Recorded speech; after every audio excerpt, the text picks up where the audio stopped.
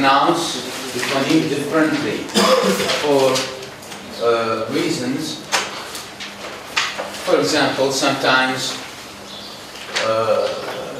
the accent, the dialect, the personal accent, and so on. How about the phones? Yes. Phones is the physical representation of sound. Very good. Phones are the physical representation of sound. Yes. Physical representation Of a phoneme. Good. Good. How about allophone? This is also the physical representation of a phoneme. What is the difference between allophone and phone? Allophone and phone. Yes? Here, physical representation of a phoneme. While phone, physical representation of sound in general. We still do not know that whether this sound or this noise is a phoneme or not. We're doing our discovery procedures to know whether this phone is a phoneme or not. Yes. Now let's start over with details. Phonology is the systematic study, not language, the systematic study of sound in a given language. It is of two types: segmental phonology and supra segmental phonology.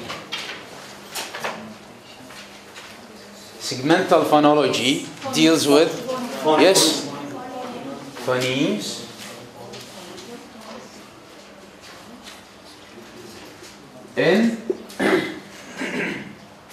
in isolation. Phonemes in isolation. For example, ba, ka, ta, etc. While suprasegmental phonology deals with phonemes in combination. Phonemes in combination. For example, the utterances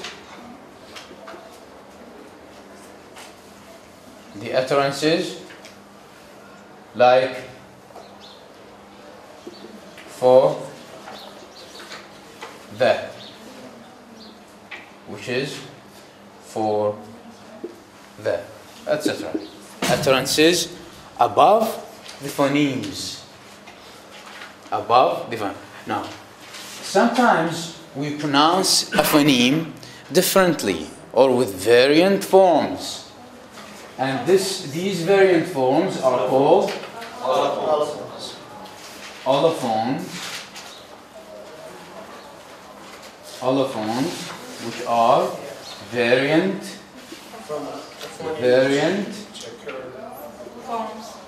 forms or different forms or actual realization of a phoneme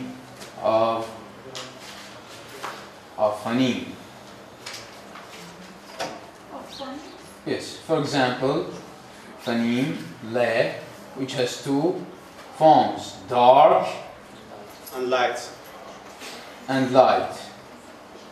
Dark and light. Now, what is segmental phonology? Is a branch Branch of phonology. deals with phonemes. With phonemes In isolation. in isolation. Very good.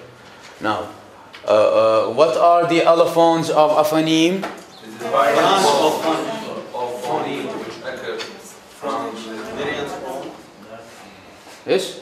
phoneme. Or phoneme. All right. That's enough for such a definition. Now, sometimes we reach to these allophones through what is called Phones. phones. What is called phones. Phones, Phone. yes, is the meet. Yes, yes, please. The physical representation of sounds in general. Good. Now here we have phonetics, and here phonology. Here we have the raw material, and here we have systems, the study of raw material. Now here we have phones. Here we have phones. When we start studying phones, we'll be in this area, in between, transferring from phonetics into phonology. Phonetics, the general human speech sound signals, into systematic study peculiar to a particular language. Okay, so here we can put phones.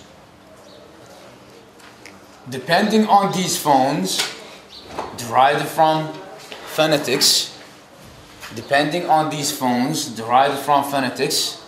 we'll get allophones, phonemes, segmental phonology, and then we'll move to suprasegmental phonology, and so on.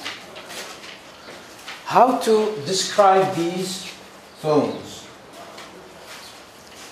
How to describe these phones? Yes? Yes, please? By using distinct features. Very good. Before distinctive features? Minimal pairs, and then distinctive features. So what are the distinctive features? It's a set of features which use A set of features, yes. which use to distinguish phones and all phones. Phones and Another. very good. Yes, Haidar Talib again. It's words, it appears of words or sounds.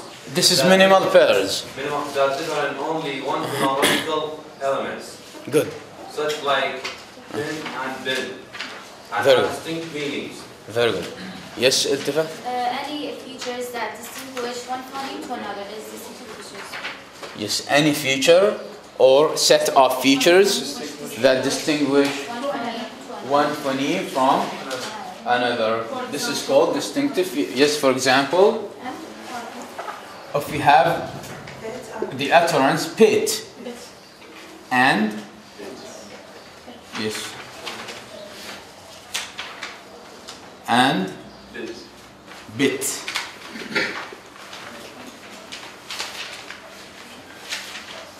According to minimal pairs,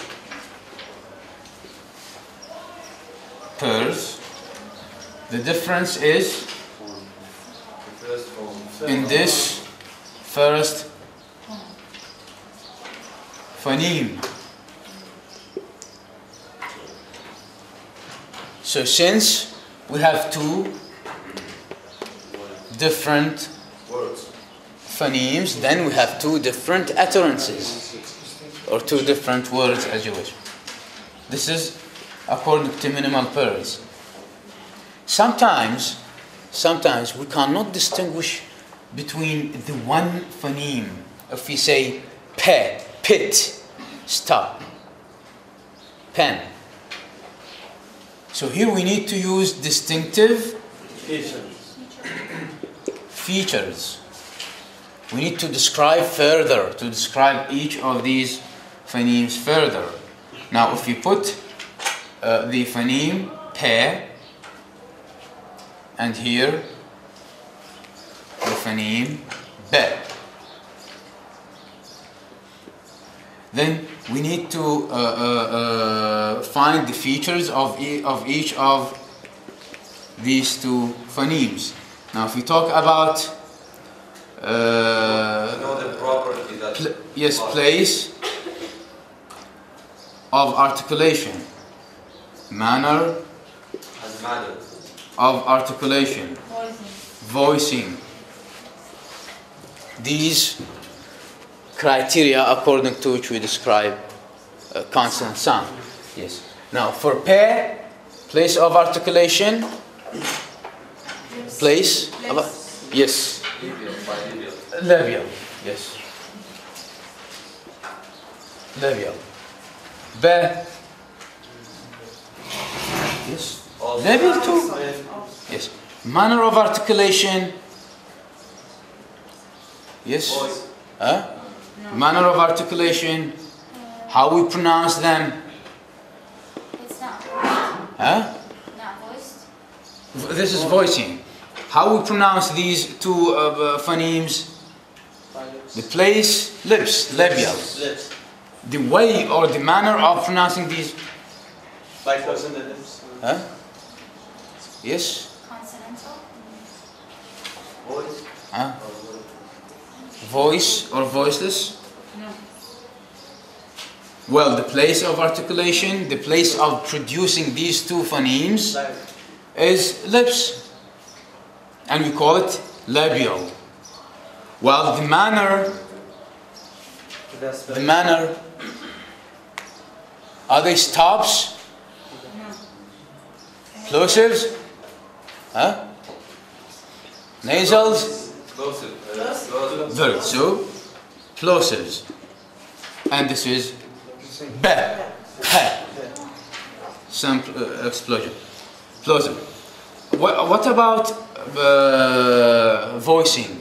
Voiceless. Here, voiceless, and here, voiced.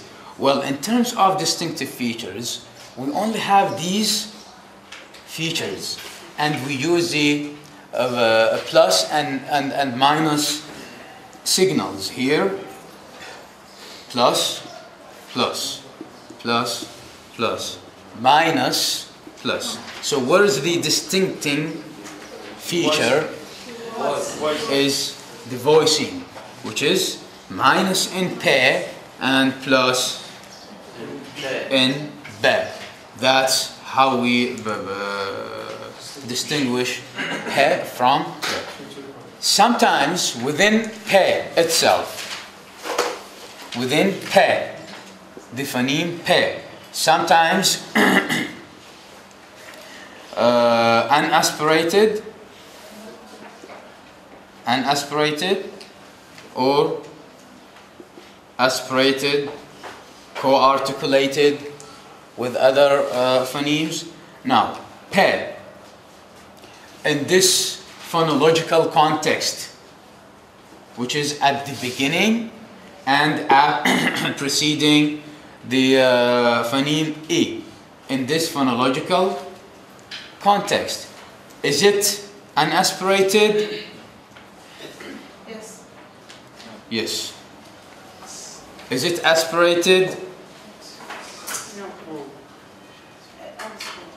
Which means unaspirated. Well, aspirated, pe, pe. Now, is it co-articulated? Pit, pit. What is the difference between pit and pet? Pit and pet. This might be too much for you. Well, this is articulated. Now, we can say here the distinctive feature is the unaspiration. The unaspiration. And so on. And so forth for all the distinctive features. It is a little bit complicated system. Let's move to suprasegmental phonology. Yes, again, suprasegmental phonology. Yes, please. It's a branch of A branch which deals with characters of phonics. Characteristics of sounds. Yes. Above phonemes. When we want to combine phonemes, yes, there are some rules. Yes, please. Segmental phonology is the difference among the phonology and can be applied all of the types of speech. Very good. And the with the prosody. Very good. So suprasegmental phonology deals with levels of tone, intonation, rhythm, loudness, pitch of sound, stress and stress syllables. Called prosody. Yes, it is called prosody. However, it can be applied to all types of speech. Suprasegmental phonology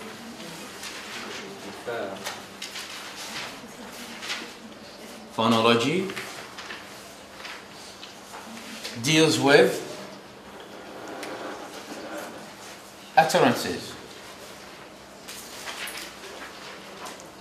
which means phonemes in combination, which deals with phonemes in combination. Phonemes alone, as we said, yes, the smallest segments of sound have nothing to do with meaning. Unless they are combined. If we have the phoneme de,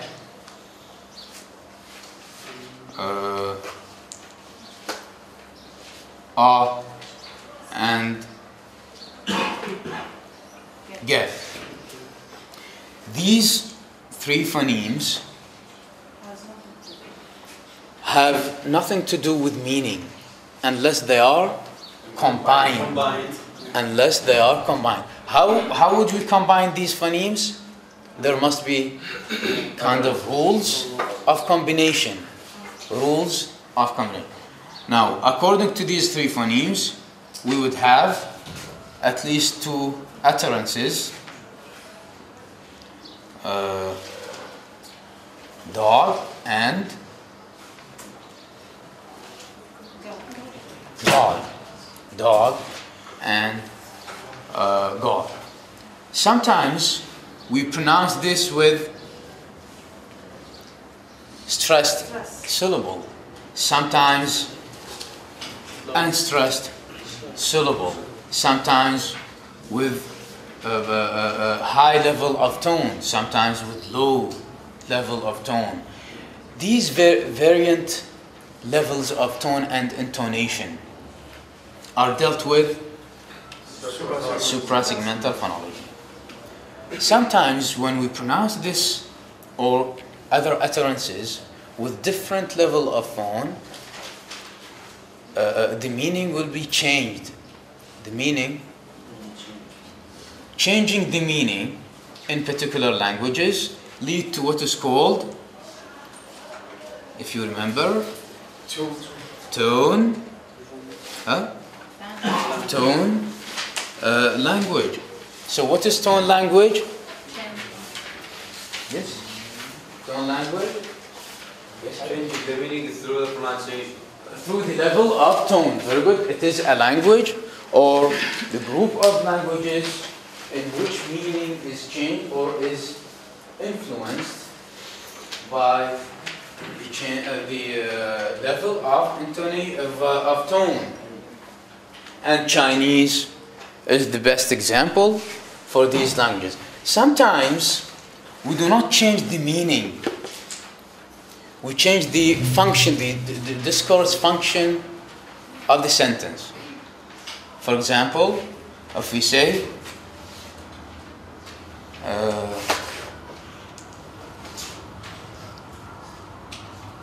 Ahmed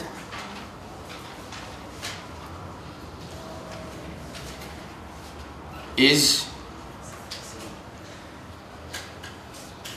here. Ahmed is here. If you pronounce this utterance with level kind of tone, it will be, yes, is it a statement, question, excellent? Statement. If we pronounce this with low and then high levels, Ahmed is here, it will be question. So this is the level called intonation. Intonation. And such languages like Arabic and English are called, yes, intonational languages. Now, what are intonational languages? Yes. Yes. Intonational languages are languages that can only be affected by the level of intonation. The level of intonation. There is no influence for the level of tone.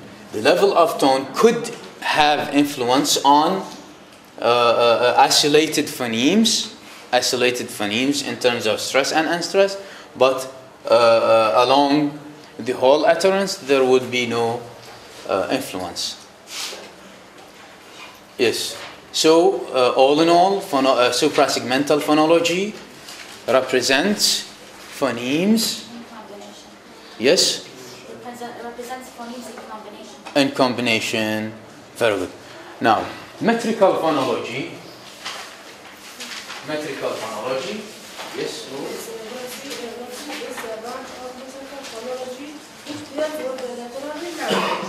Yes, thank you. Yes, Haidar. There is a word or a group of words that has its own rhythm and interplay of stress and unstressed syllables.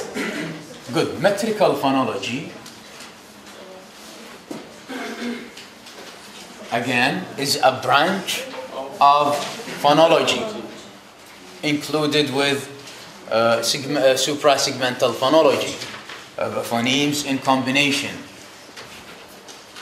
which deals with Prosody. good prosody of language. Now, why don't we include it in suprasegmental phonology and make them one branch of phonology? What is the difference? Yes, Haidar, again? The difference that the Suprasegmental phonology can be applied to all types of speech. Since it deals with utterances. With utterances, yes.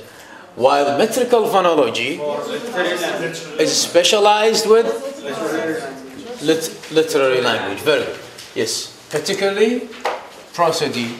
First, what is a prosody? Yes. Yes, Noor? It's a branch of metrical language which deal with literary language. Very good. It's a branch. Yes, I already have. Yes. It's a branch of literary language which deals with meter, rhythm, yes, and all literary devices used in poetry and other types of literature. A prosody. We call it in Arabic al-arud, ilm al-arud. We pronounce words not in the way they are written, in the way they are pronounced. Good. Now, within prosody, what is there? Yes. First one is rhythm. Yes. Then meter and other devices. We are not concerned with them in this class. Yes. What is rhythm? Yes. Good. Very good. Interval. Very good. We define rhythm as interval of time between stressed and unstressed syllables. Stressed and unstressed. There is another definition, which is another definition for rhythm. Yes, different. If you remember, different levels. If you remember, different levels of stressing. Different levels of stressing. If we have the word, as we have mentioned, happy. Yes, happy, and then happiness or unhappiness. Now these three utterances have different levels of stress. Yes. The first one could have stressed at the beginning and unstressed at the second syllable. The second one, which has happiness, 3 syllables, could have stressed one here, unstressed one here, and yet another stressed one here. The same with the third one, which has 4 syllables, 2 unstressed and 2 stressed. These variant levels are represented by. Now, how would we measure these levels, these stressed and unstressed syllables? What is the unit of measuring rhythm? Very good. Yes, we call it foot.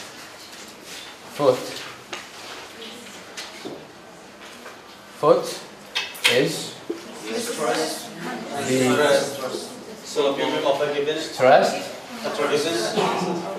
and unstressed of a given utterance. It is used to measure